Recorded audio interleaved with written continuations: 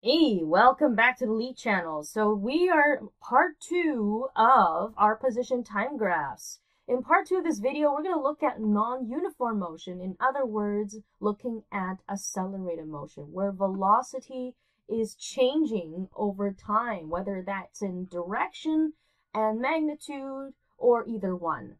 So when you do have a change in the velocity in terms of its magnitude on the slope, on the position time graph, the slope will also be changing. And if the slope of that line on the position time graph is changing, you will not get a straight line, but instead you will get a curved line. And this is some characteristic that you've seen hopefully in your PhET simulations already. Now, the 4 different kinds of curves we'll be looking at qualitatively first before jumping into the quantitative side are these 4 curves. So you have this one, you have this one, you have this one over here that curves down, and then that kind of curves a little bit like a U shape going down. Here we have a chance for you to try these 4 different examples we have here. An object moving forward and speeding up, object moving forward and slowing down, moving backwards and speeding up, and moving backwards and slowing down. So for each of these 4 examples, I'd like you to match the corresponding curve based on the descriptor. And one thing to keep in mind, let's just say that going forward means the positive direction, okay? All right, good time to pause. All right, so let's go over this together. The first one, your object is moving forward, meaning the object already has a positive velocity to begin with. So remember, the velocity on a position time graph is the slope, meaning we're going to have a positive slope to begin with. It doesn't really matter where you start your graph in terms of the position, because I didn't specify it. So you can start up here, here, here, down here, whatever it is that you wish. For just to spice things up again a bit, I'm going to start down here. So we start with some sort of a positive velocity, just like that, and we're going to be speeding up, meaning that our speed is increasing. If we have an increasing speed, that means our slope will also be increasing.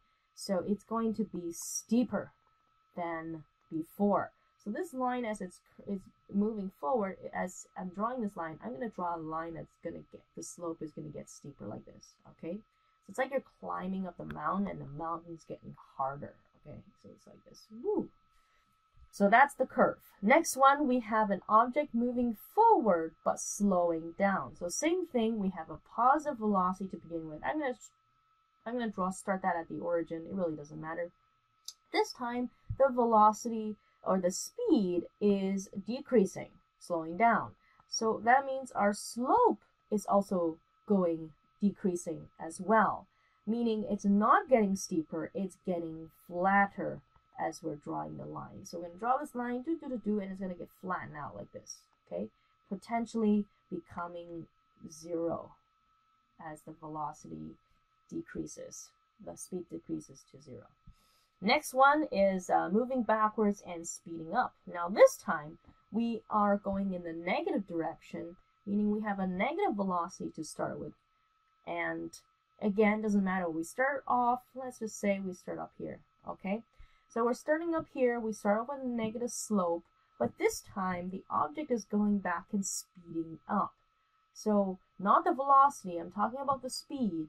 Speed is increasing, and whenever your speed is increasing, your slope is also increasing, irregardless of the direction. So sorry, when I say the slope is increasing, I'm talking about the magnitude of the slope. When I talk about the magnitude, I'm going to use these little 2 bars beside on each side of the symbol, and that just means like absolute signs, and that just means the magnitude and not caring about the direction. Obviously, the slope is going to be more negative, but I'm just going to say that the size of the slope is going to be larger. It's going to get steeper going down. Okay, so that's steeper going down like that. Okay. All right, so next up we have moving backwards and slowing down. This is again a negative velocity. I'm going to say start down here. And this time we're slowing down. Our speed is decreasing.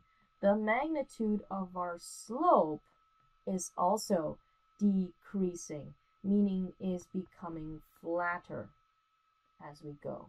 Okay, so slope is going to be flatter, and it's going to taper off where our velocity might reach 0. Our speed will reach 0. Okay, so when we talk about the slope, we often refer to the magnitude of the speed as it's decreasing or increasing, irregardless of the direction. The slope becomes steeper or flatter in that sense. So now we have a qualitative kind of a background. Let's move over and talk about the quantitative side of things. So here we, for a position time graph, you might be asking, well, how do we find the acceleration on a position time graph? We don't necessarily do that on a position time graph. It's not very easy until maybe you get into calculus or something, which is not part of the course, because we're dealing with this curve, okay? But what we would do, we would convert a position time graph to a velocity time graph, which we'll talk about in the next lesson, not part of this video, and use that graph to find the acceleration. So we can't really do that on a position time graph at our stage. But what we can do is we can look at the velocity at certain points along this graph. And when we try to find the velocity of that one particular point in the motion, we are finding something called the instantaneous velocity at that point in time. So how do we find the velocity of that point in time? There is no straight line to find the slope. So how do we find a straight line? How do we draw a straight line? And what straight line? Where's a straight line? There's no straight line on this curve. That's what we're going to go over right now. Okay, so what we're going to do is I'm going to pick a point. I'm going to pick this point. It looks like a nice little curve right there. And I'm going to draw a line. This line is tangent to that point on the graph. So what is this tangent line and what does it mean? The tangent line, by definition, it's only supposed to intersect this curve only at that point. So it kind of looks like this. So it kind of looks like that, okay? And I'm just going to move it closer. So that's my tangent line. It only touches that point on the graph. On the other hand, if I drawn a sloppier line, if I drawn this line, for example, then you will notice that this line touches this point on the graph, but it touches also this point, this point, this point, this point, and all the points between, and for that matter. So when you draw a nice tangent line, it should only touch one point on the graph. So if I could zoom in to this curve and I kept zooming in and zooming in, I would see this line touching exactly this one point on that line perfectly and no other points. Now you might say, oh, it's not really perfect. I know, we've done the best that we could. And that's all you can do when you're doing your own problems as well. You try to draw the best tangent line as possible. A more mathematical approach, not something I expect you to know, is imagine this point on this curve is part of a circle. Okay, imagine I have a circle right there, a terrible looking circle. But what happens if I take that line and extend it to, say, the center of that circle? What happens is that tangent line should make a 90-degree angle with that line that extends to the center of that circle, that radial line.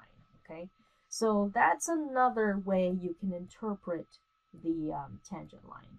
So I'm going to erase that because I need that space to help us do the next part. So now we have the tangent line.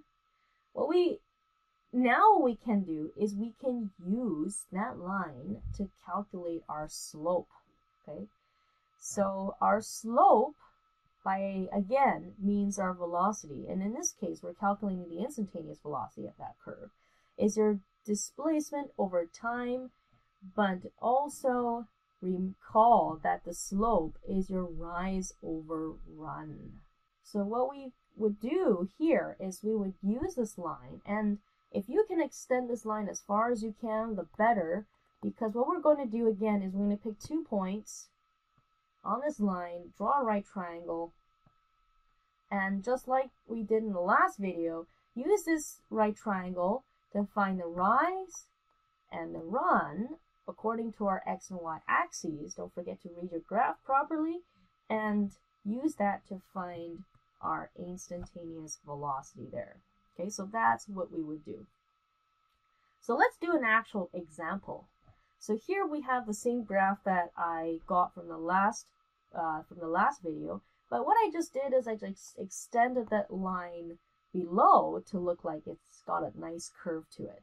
So the question we're going to do is find the instantaneous velocity at 8.5 seconds. So that's right there.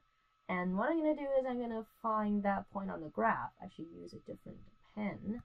Is to find this point right there. And I'm going to draw a tangent line to that point as best as I can. It's not very easy, but we will try. Okay, so that's the best job that I could have done, and I'm gonna draw 2 points. Actually, I'm gonna extend my line. Now I have an extended line to pick 2 points on this graph and to find the instantaneous velocity. I'm going to pick this point here, and I'm gonna pick this point that is over here. You might say, oh, there's an easier point along here, but it's good to pick points that are far away as possible. So let's draw a right triangle, and then let's calculate the slope, which is our rise over our run. Our rise, it's a little bit tricky to find the difference between these 2 parts of the graph. So we have -4, and we can count by ones because this is going up by 1. So 1, 2, 3, 4, 5, 6, 7, 8, 9. So it's not exactly 10, but roughly 9.7. Roughly 9.7. I'm going to estimate that. So our rise is 9.7. Don't forget units. This is our y-axis is in meters. Okay. Now the other thing that you need to be careful when you're doing this is that notice that as we're going from this point of the line to this point of the line, notice that the slope is descending. You have a slope that's curving downwards. So slope here is negative. So that's something to be careful of.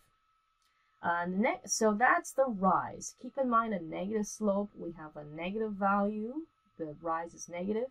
As for the run, let's start from here. We start off at 5, going to 6. We have 1 second, 2, 3, 4 seconds. Okay, total of 4 seconds. Now my I might have estimated a few of the points. It's not going to be perfect. So whenever you do a problem and you're wondering, did I get the right value? Am I going to get the right answer on the answer key? Okay, don't worry. We're usually going to accept a range of answers.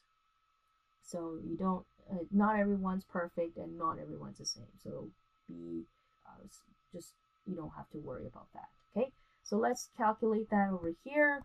We have 9.7 divided by 4.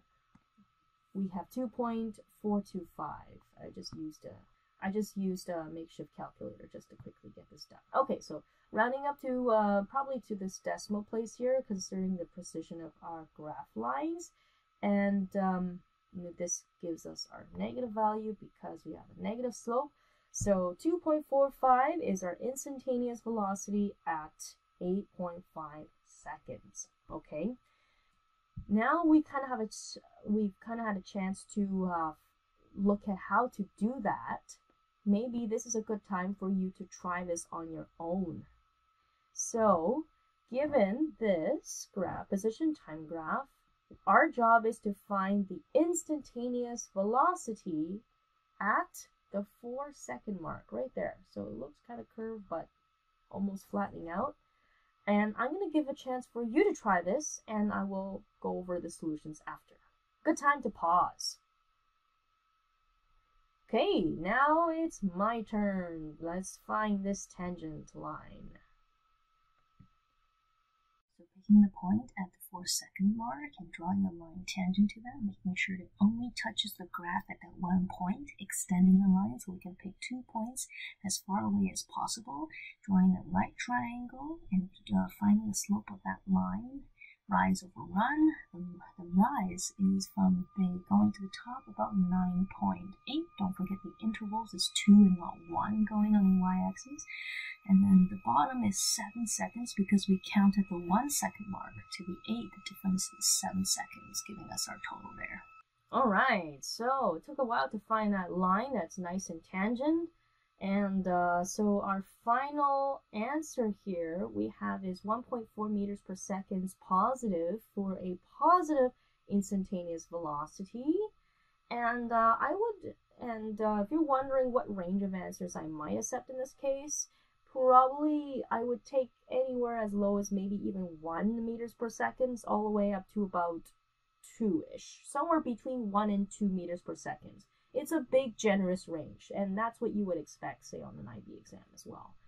They're relatively generous, but it has to be reasonable, of course, right? Okay, so that is it in terms of the quantitative side of non-uniform graphs. Keep in mind that there are chances where I might even ask for the instantaneous velocity even when the velocity is constant. So for example, down here when the line is straight, or here when the line is flat over here, when the velocity is constant, I can still ask for the instantaneous velocity, say at 6 seconds. And it would just be 0. And it would be 0, instantaneous velocity would be 0 throughout all this point over here. So keep in mind that even if the velocity is constant, I still can ask for the instantaneous velocity at those points as well. So, but that would just be easy. You just find the slope of the line and that's it. You don't even have to draw the tangent anymore. Okay, so something to keep in mind. Alright, so that concludes our part 2 of this video, and a quick recap what we did. We looked at the qualitative side of the acceleration, just do a quick recap. Then we talked about the instantaneous velocity by finding the line that's tangent to a point on the graph, and using the slope of that graph to find the instantaneous velocity. Okay, so hopefully you learned something from this video. That concludes the position time graph set part 2 of the video. Good luck on your examples. Fat Mama Physics signing out.